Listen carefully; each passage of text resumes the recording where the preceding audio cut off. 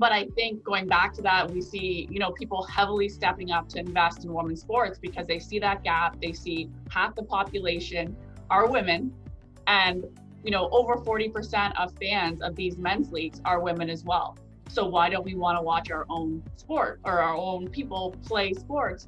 And I think the answer is, and a lot of investors think we do, right? There's great products, and even young men, they want to bring their kids to watch women's sports. It's more accessible in terms of, like, you go to a Leafs game, you pay $300 a ticket.